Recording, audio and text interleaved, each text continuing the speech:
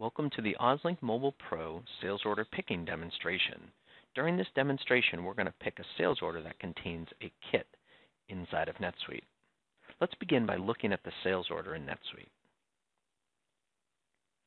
Here, if we look at this sales order 666, we can see that one of the items contained is a kit.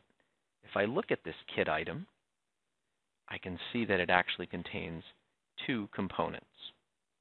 Now what we'll do is we'll go back to my OzLink Mobile Pro device and pick this sales order and then look at the results inside of NetSuite when we're finished.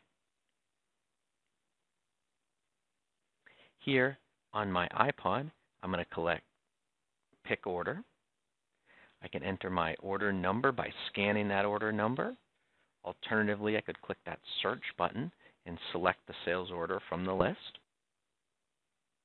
And here, you'll see the items are sorted based on their bin location within my warehouse. Let's say in this case, based on some special packaging requirements of my customer, I wanted to pick all of the kit components first. I can select this button here and actually choose to group the components by the kit. And now you'll see that OzLink has automatically sorted all of the kit-based items or components together. So to begin picking this sales order, I can simply scan my first component, enter my quantity, scan the bin that I took that item from, and move on to my next component. As an alternative to scanning that component, I can also click on the component through the touch screen. Again, enter my quantity, scan my bin, and move on to my next item. You'll notice in the bottom of the mobile screen here that I've got a couple of components that were part of this sales order that are not members of the kit itself.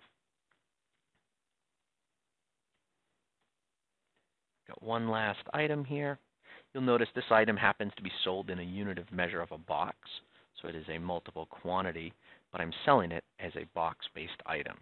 So the OzLink Mobile Pro allows me to see the unit of measure for this item based on the sale is a box. And now I can save my fulfillment.